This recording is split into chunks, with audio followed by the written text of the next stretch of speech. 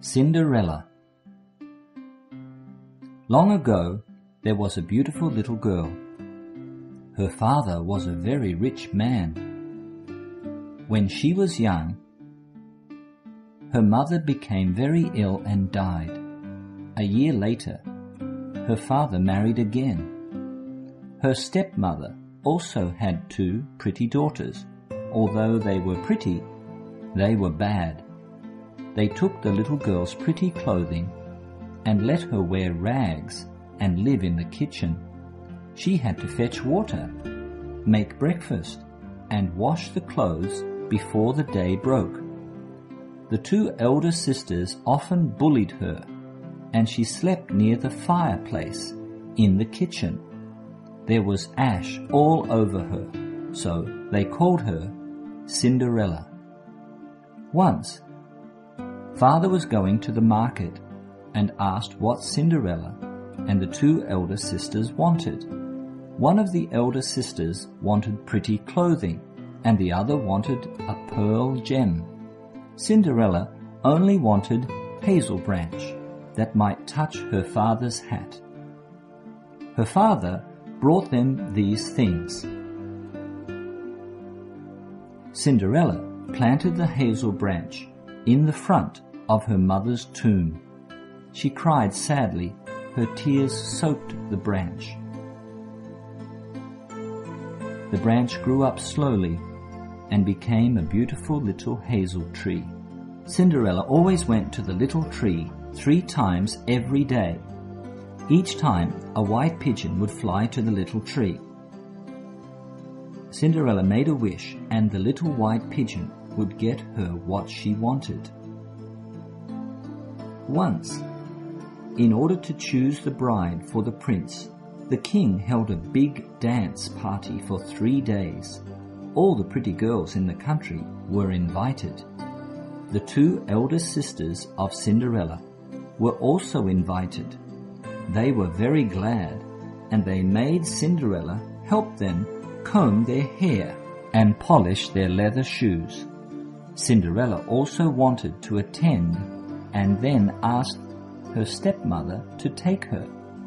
Her stepmother said that she couldn't go because she was so dirty and had no nice clothing. She asked again and again. Her stepmother said, "All right, I will pour a bowl of beans in the ash.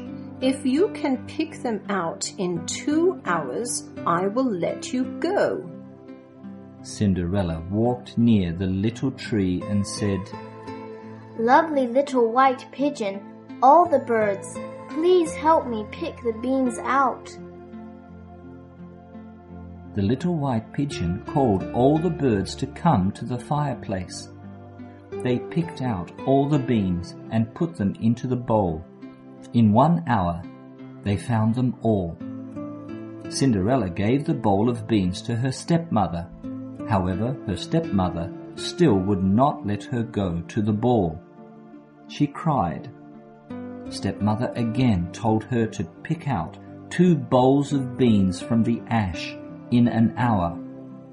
So she came again and called Little White Pigeon near the little tree to help her with all the birds. They finished this in half an hour. However, her stepmother still did not let her go and only took the 2 elder sisters. Cinderella walked to the little hazel tree and said, "Little hazel tree, please shake and make me golden clothing and silver shoes." The little white pigeon on the tree indeed made her golden clothing and a pair of shoes made from silvery thread. She went to the party, but her stepmother and 2 elder sisters did not recognize her. They thought that she was a princess who had come from a foreign country. The prince walked over to her and asked her to dance. After this, the prince didn't dance with any other girls. When the other men asked Cinderella to dance, the prince said, "She is my dancing partner." The prince danced with her all evening. When Cinderella said that she wanted to go home, the prince accompanied her. He wanted to know where this beautiful girl lived. When she reached home, she left the prince and hid herself in the pigeon's house. When Cinderella's father returned, the prince said, "A beautiful girl is hiding in the pigeon's house." The father broke off the door of the pigeon's house with an axe. However, nobody was there. Soon the stepmother returned, and they saw Cinderella in a dirty and old grey gown, lying in the ash near kitchen, sleeping. In fact, Cinderella had just jumped out of the pigeon's house, ran to Little Hazel Tree, and returned the golden clothing and silver shoes to the little white pigeon, and then returned to the kitchen quietly. The second day, after her parents and 2 elder sisters had gone out, Cinderella went near Little Tree and said, "Little Hazel Tree, please shake to cast the golden clothing and silver shoes to me." The little white pigeon again threw much more pretty clothing and shoes than yesterday, which made all the people surprised. The prince was waiting for her, and he only danced with this girl. In the evening, the prince sent her home. She again slipped away from the prince, ran to the garden, and climbed up a pear tree. The prince waited for her father to return and told him that she was hiding in the pear tree. The father again cut down the pear tree with a big axe. However, no one was there. When the stepmother returned, they saw Cinderella sleeping in the ashes like before. In fact, she had jumped down the side of pear tree, returned the pretty golden clothing and silver shoes to the little white pigeon, and come back. The third day, after her parents and 2 elder sisters had gone out, Cinderella got more beautiful golden clothing and a pair of golden-lined shoes from the little white pigeon on the hazel tree.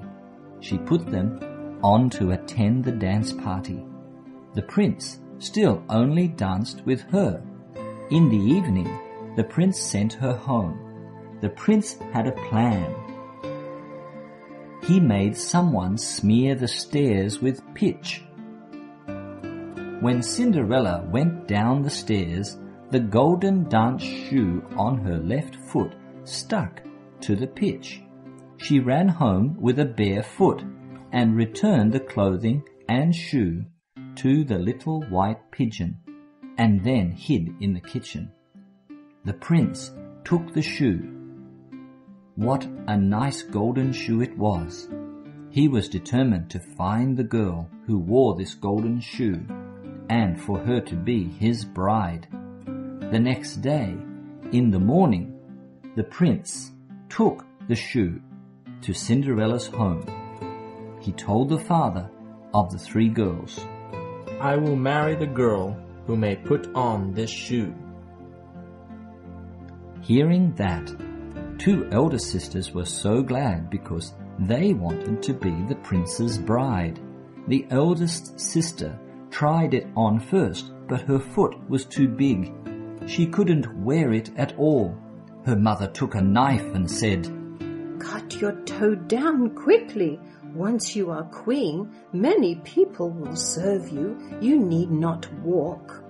The eldest sister cut her toe down and put on the shoe, and then painfully looked at the prince. The prince treated her as his bride and took her for a ride on a horse. When they passed by the hazel tree, the little white pigeon shouted from above, "Quick, look! Blood is seeping through the golden lining. She is not the real bride." The prince saw her foot bleeding. because her toe was cut. He sent her to go home and said that she was not the real bride. Next, another elder sister put on the shoe. Her toes went in, but her heel was too big. Her mother took a knife and cut her heel down. After this, she put on the shoe. The prince then took her as his bride and took her for a horse ride. By the little hazel tree, the little white pigeon again shouted from above, "Look quickly! Blood is seeping from the golden shoe. She is not the real bride." The prince saw that. Her heel was still bleeding, and also sent her to go home and said, "She was not the real bride. Do you still have another daughter?" Her father said, "A dirty and ugly Cinderella? She can't be your bride." Her stepmother said, She is too dirty to meet anyone. The prince said, "I want to see her." They had to let Cinderella come out. Now Cinderella was completely clean. She walked out and bowed to the prince. The prince gave the golden shoe to her. She took off her wooden slippers and put on the golden shoe. It fit perfectly. The prince recognized her. She was the beautiful girl who danced with him. He said, "This is my bride." Then he took Cinderella for a horse ride. By the little hazel tree, the little white pigeon sang joyfully above, "Look, quick, look! The golden shoe fits perfectly. The prince and his bride can go home." When the prince and Cinderella got married, her two bad elder sisters came and flattered her. The little white pigeon also flew there. It was so angry that it pecked the eyes of the two bad elder sisters and blinded them to punish them for their selfishness.